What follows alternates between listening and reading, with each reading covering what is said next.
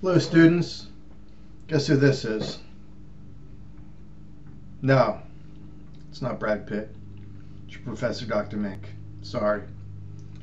All kidding aside, this is the trap demo I reference in the Chapter 9 video lecture.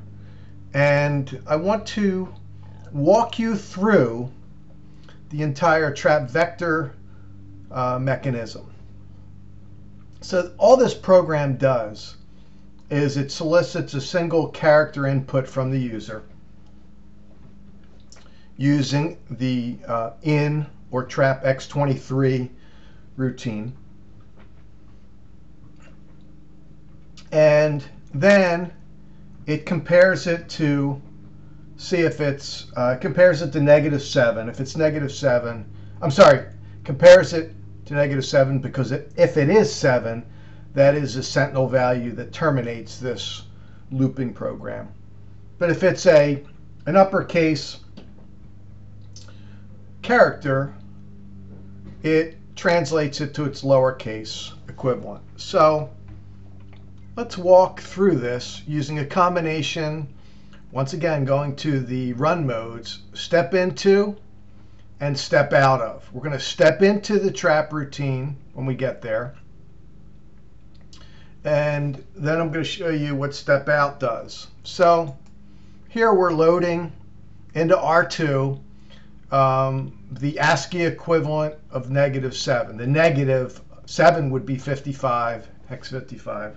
And this is -55. I'm sorry, decimal 55. This is -55. We're going to use that for the comparison.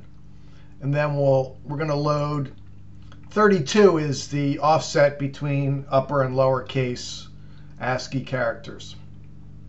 And then we're going to watch. Now this is where everything that we're focused on happens. So I'm going to execute the instruction at hex 3002. During the fetch stage, the instruction processing cycle, the program counter will get incremented. Point it to the next instruction, which is 3003. 3003, during the trap routine, will be moved to R7. That is our linkage back from the trap routine. So two things I want you to watch. We're going to go to hex 23, and I just happen to have, I saved memory in a file called text.trap.txt. Okay, well, if we go down to hex 23, this is the trap vector table, you'll see an address 04A0. This is the binary, 16-bit binary equivalent of hex 04A0. So let's go back. Let me get my console. Okay, so now watch what happens when we execute trap x23. First thing you'll notice is R7 will hold the linkage back. So I'm going to step into this. There's the linkage back. We went to the trap vector table at hex 0023, and at 0023 was the address of the first instruction of the trap routine. And we can see our return down here. See it? So I'm not going to walk us through this whole thing step by step. I'm now going to go to the run mode step out.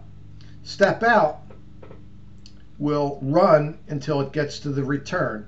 In this case, it's going to be looping or polling, waiting for a single character input. So here we are. Go over to the console, and I'll type a capital M. And there we are.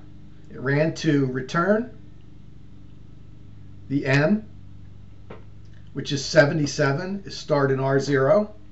That's the return value of this system subroutine. Now we're going to add R2 an R0 and store it in R1. Remember, R2 is the -7. And we get a positive value. If that were 0, because our next instruction is a branch, if that were 0, we'd be jumping out of this program. We'd be exiting, jumping to the halt. But it's positive, which means it wasn't a 7. So then we're going to not take that branch.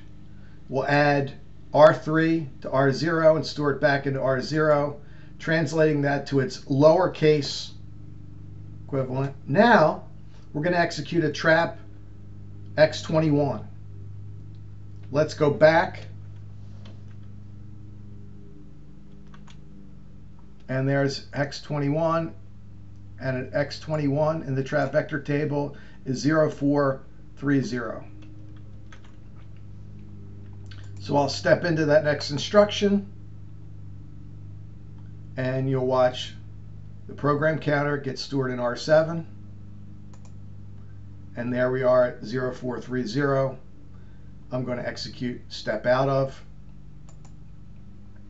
And there's our lowercase m. And I can continue. If I put this in run mode, it'll take a P. And then if I type in 7, it halts. Hope this was useful. I really would like you to download that code, run it, and do the memory dumps and see it for yourself.